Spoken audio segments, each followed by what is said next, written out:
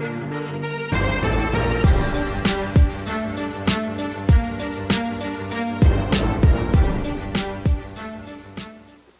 what's going on, guys? BrightKicks back again. Today I have a new pickup for you guys. This is another pair of Kobe 8 system. The official colorway is Port Wine, Pure Platinum, Team Red, and Bright Citrus. And let's get right inside the review. This is my fourth pair of Kobe 8s. Such a comfortable shoe. Can't go wrong with this on court or off court. Start up with the bottom of the shoe. You have a solid rubber outsole in a Bright Citrus. It's more like a bright crimson colorway. Let me just show you an example of what bright crimson looks like. This is the bright crimson Hyperposit.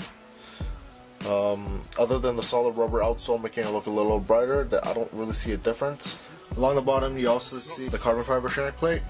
You got your Kobe logo on the heel. Along the black midsole you see red speckles. On the heel counter is gray with a Kobe signature. But this is not 3M, so it doesn't reflect. Only the swooshes. Actually didn't know there was a red splatter on the swoosh. I thought it was just a plain silver. Either way, it's really nice.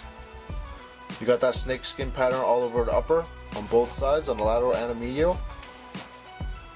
And then again, you got a silver swoosh. That's also 3M with a red splatter.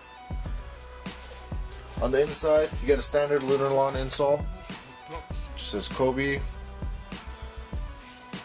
This one says Lunarlon on the other side. Really comfortable. If these ever go flat, you just go on Nike ID and buy another pair. On the back of the heel counter you see a full Kobe logo. Some Kobe's don't have a full logo. You need to purchase the socks to complete the logo. Well guys, that pretty much concludes my review. Stay tuned for On Feet.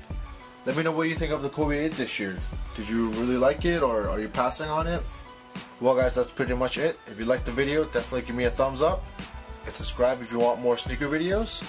And until next time guys, have a good one.